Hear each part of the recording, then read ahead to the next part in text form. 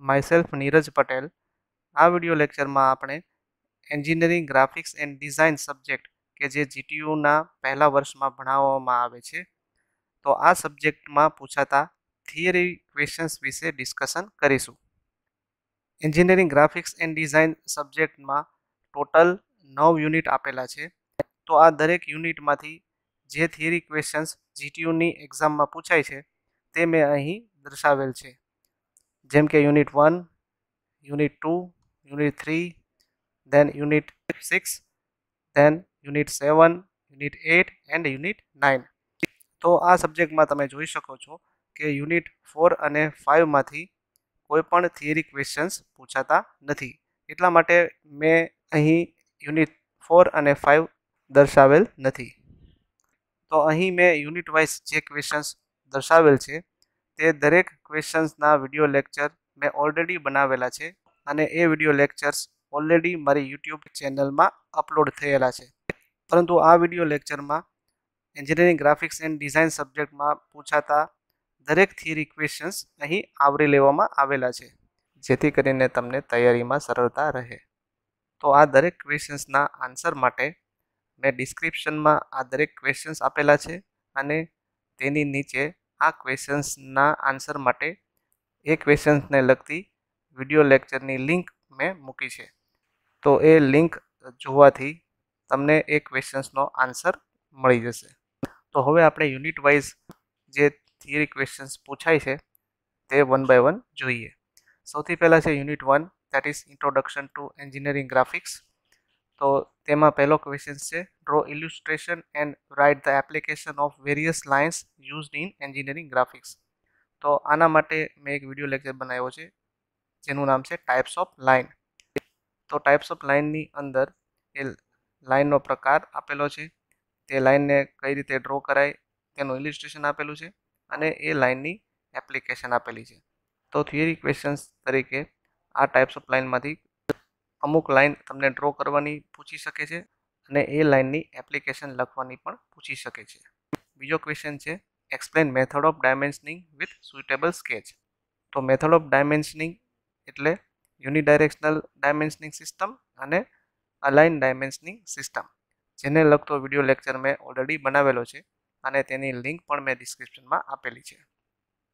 Third one is explain arrangement of dimensioning with suitable sketch. તો ડાયમેન્શનિંગની arrangement 3 ટાઈપની હોય છે. First is chain dimensioning, second is parallel dimensioning and third is combined chain and parallel dimensioning. તો આ ક્વેશ્ચનને લગતા video લેક્ચરની link પણ મેં ડિસ્ક્રિપ્શનમાં આપેલી છે. Fourth one is explain rules of dimensioning. તો આના આન્સરમાં તમારે ડાયમેન્શનના અલગ અલગ રૂલ્સ છે એ લખવા પડે. તો આ ક્વેશ્ચનને લગતો વિડીયો લેક્ચર પણ મેં બનાવેલો છે, જેની લિંક પણ ડિસ્ક્રિપ્શનમાં આપેલી છે. Next one is define representative fraction. તો આ ક્વેશ્ચન છે એ ડ્રોઈંગમાં સ્કેલિંગને લગતો ક્વેશ્ચન છે, જેને લગતો વિડીયો લેક્ચર પણ મેં બનાવેલો છે અને તેની લિંક પણ મેં ડિસ્ક્રિપ્શનમાં આપેલી છે. 6th one is differentiate between plane scale and diagonal scale. તો પ્લેન સ્કેલ અને ડાયાગોનલ સ્કેલના તફાવતને લગતો વિડીયો લેક્ચર પણ મેં બનાવેલો છે, જેની લિંક પણ મેં ડિસ્ક્રિપ્શનમાં આપેલી છે. નાઉ second unit that is લોકાઈ of points. તો આ ટોપિકમાંથી થિયરી ક્વેશ્ચન તરીકે ફક્ત એક જ ક્વેશ્ચન પૂછાઈ શકે છે, જે છે define લોકાઈ of points. Than unit 3 that is engineering curves. તો તેમાં પહેલો થિયરી ક્વેશ્ચન છે give classifications of engineering curves. તો એન્જિનિયરિંગ કર્વ્સનું વર્ગીકરણ પૂછાઈ શકે. બીજો ક્વેશ્ચન છે define following terms and state it's application. Number 1 that is ellipse, second is parabola and third one is hyperbola. તો આ ક્વેશ્ચન્સમાં એલિપ્સ, પેરાબોલા અને હાઇપરબોલાની ડેફિનેશન આપવાની છે અને ત્રણેય કર્વની એપ્લિકેશન લખવાની છે. Third one is define the term cycloid and state its application. Fourth one is define the term epicycloid and state its applications. Fifth one is define the term hypocycloid and state its applications. Sixth one is define the term involute and state its application. And last one is define the term Archimedean spiral and state its application. તો unit number 3 engineering curves આ ટોપિકની અંદર total 7 theory questions છે. તો આ દરેક ક્વેશ્ચનના આન્સરની link મેં ડિસ્ક્રિપ્શનમાં મૂકેલી છે, Then Unit 6, that is projections of solids, section of solids and development of surfaces. તો આ યુનિટમાં ટોટલ 5 થિયરી ક્વેશ્ચન આવે છે, જેમાં પહેલો છે ગીવ ક્લાસિફિકેશન ઓફ સોલિડ્સ, અથવા તો આ ક્વેશ્ચન્સ બીજી રીતે પણ પૂછાઈ શકે છે, explain પોલીહેડ્રા and solid of revolution. Next question is define the following terms. Number 1, that is right solid, 2 is oblique solid and 3 is regular solid. તો આ ત્રણેય ટર્મની ડેફિનેશન એક્ઝામમાં પૂછાઈ શકે છે. Next question is differentiate between prism and pyramid, square pyramid and tetrahedron, cube and square prism. તો આ તફાવતને લગતો વિડીયો લેક્ચર પણ મેં ડિસ્ક્રિપ્શનમાં મૂકેલો છે. Then fourth question is define the following terms. 1, that is frustum of solid, and second, that is truncated solid. Then define the following terms, that is true shape of the section and apparent section. તો આ 5 questions જે છે એ unit number 6 માંથી પૂછાઈ શકે છે. Then unit number 7, that is orthographic projections.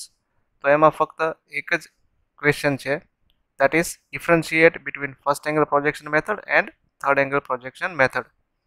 તો આ ક્વેશ્ચન છે એ મોસ્ટ આઈએમપી ક્વેશ્ચન છે. લગભગ દરેક પેપરમાં આ થિયરી ક્વેશ્ચન જે છે એ પૂછાતો હોય છે. તો એને લગતા વિડીયો લેક્ચરની લિંક પણ ડિસ્ક્રિપ્શનમાં અવેલેબલ છે. Then unit is isometric projections and isometric view or drawing. તો તેમાં બે ક્વેશ્ચન પૂછાઈ શકે છે. Number 1, that is differentiate between isometric view and isometric projections. And second is draw an isometric scale long enough to measure 100 mm. તો આ બંને ક્વેશ્ચનને લગતા વિડીયો લેક્ચરની લિંક પણ ડિસ્ક્રિપ્શનમાં અવેલેબલ છે. And last unit, that is unit number 9, that is computer aided drawing. તો આ યુનિટને લગતા બે વિડીયો લેક્ચર્સ મેં બનાવેલા છે, જેની લિંક ડિસ્ક્રિપ્શનમાં અવેલેબલ છે. તો એન્જિનિયરિંગ ગ્રાફિક્સ એન્ડ ડિઝાઇન આ સબ્જેક્ટમાં જીટીયુની અંદર 12 થી 15 માર્ક્સના થિયરી ક્વેશ્ચન્સ પૂછાતા હોય છે. તો અહીં મેં જેટલા થિયરી ક્વેશ્ચન્સ આપેલા છે મોટે ભાગે તેમાંથી જ જીટીયુમાં theory questions પૂછાશે.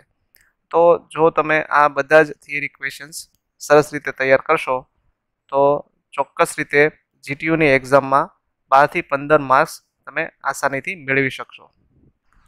So thank you very much for watching this video.